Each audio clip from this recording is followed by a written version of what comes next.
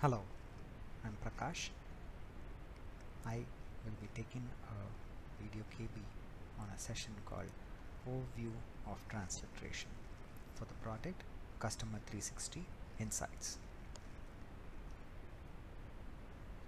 So in this, the agenda would be, we will see an overview of this feature, we will see how to configure it and how do you accomplish the same.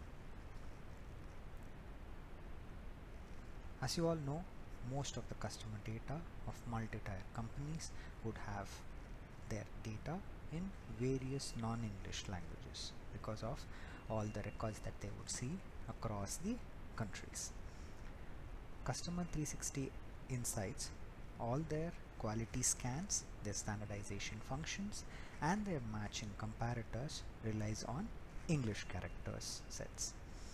So to bring all the data in a single platform, we use this function called transliteration.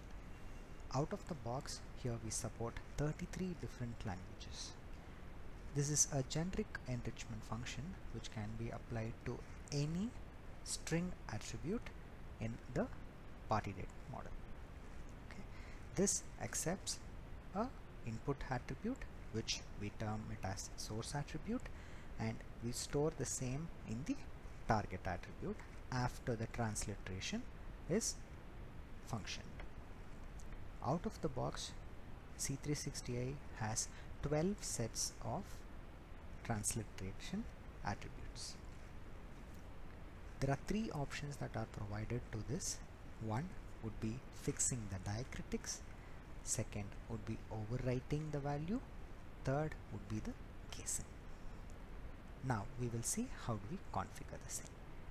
Here, once you know how to configure is, we will log into the C360i's configuration tool. We will select which configuration set we would need. We will move from the enrichments category to the configurations, and on here we will click on the on ingestion. The first function would say the transliterate selected business object attributes, and here we will see all the parameters that is required.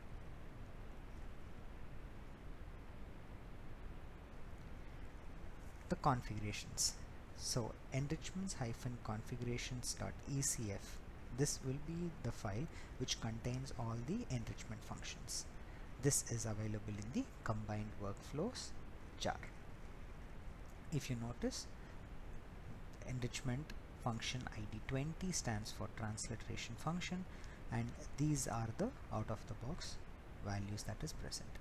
How this is mentioned is the business object, the source attribute, followed by the target attribute.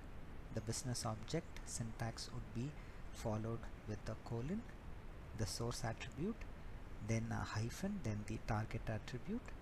You can separate multiple sets of attributes with a comma, and when you want to move to the next business object, you will have a pipe symbol. These three flags are available in the all site config properties. So here a proper command would be mentioned. For every attribute you want, you will be adding a value in the all site config properties.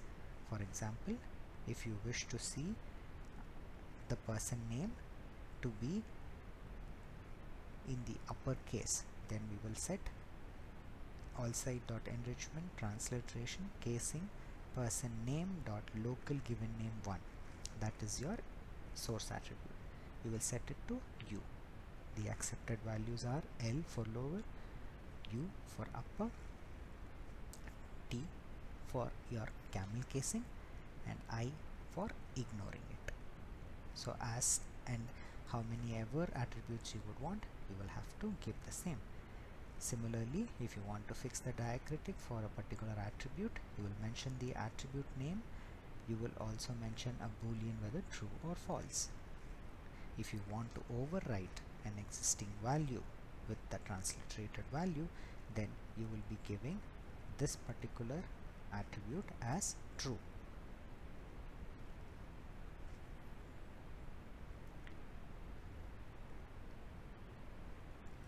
how do we accomplish this? Let's for an example take, we will have local country as the source attribute from the address. This standardization, unlike other standardizations, we can definitely run it via a REST call, or by executing the assembler phase. You can ingest all the data in a batch workflow. We will set the local country with a non-Latin character as mentioned here. If there are no configurations are altered, then the input would be processed and output would be standardized into lowercase and set into the field called original country. The diacritics would be retained as it is, and whatever transliterated final output is stored in the original country attribute. If these configurations needs to be changed, user can go into the allset config properties, and as I mentioned in the previous slide, they can go ahead and give their values. Now let's see a demo for the same. This is how we accomplish the transliteration. You can refer to our knowledge base articles or on the products documents for further information. We would love to hear from you. You can drop your feedback to the supportvideos@informatica.com, or you can tweet us. Thank you. This is my input JSON, where I have set a local country, the source attribute, with a non-English character. This is my request, where I can get this ingested party. So once I save this party, I'll be able to get the same. So if you notice, the value original country is populated. This is our input value and this is our output value. Since we haven't changed any of the casing or fixing diacritic, it has retained as it is.